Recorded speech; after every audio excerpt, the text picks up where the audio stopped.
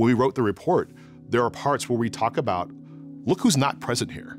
So when I think about the origins of the Eyes of Texas, or our football team being all white until 1969, or the band playing in minstrel shows, it's demeaning. It says so many things about the status and the roles of African Americans at that time as perceived by white people, right? It is part of the story, irrevocably. The University of Texas was, to put it bluntly, a Jim Crow university in a Jim Crow state.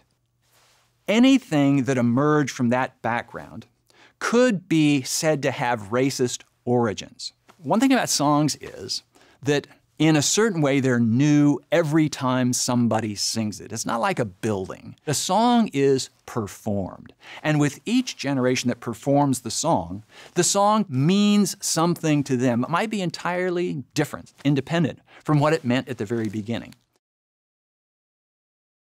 In 1905, when President Prather dies, John Lang Sinclair and Lewis Johnson are asked to sing the song at his funeral. Both of them kind of had this moment where they're like, oh my gosh, this is not the school joke we did at a minstrel show. This is a hymn.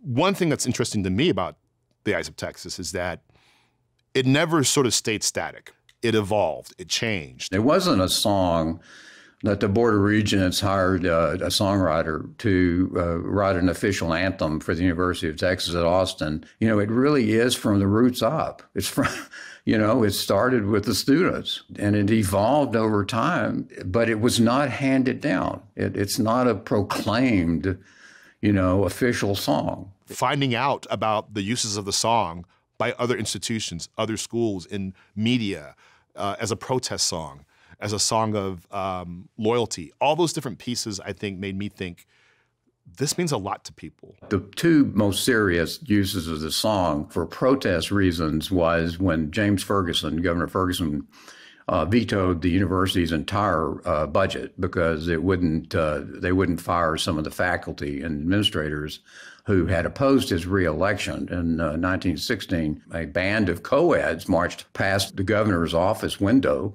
No air conditioning in those days, so it was wide open, and he was standing there.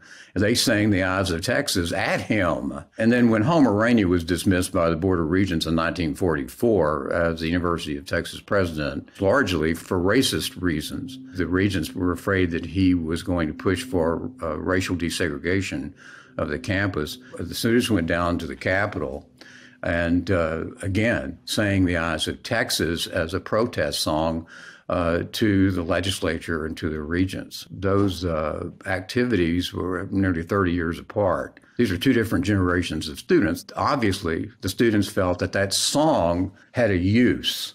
Our colleagues in the history department found a poster. It says, "Women, the eyes of Texas are upon you. Have you paid your poll tax?"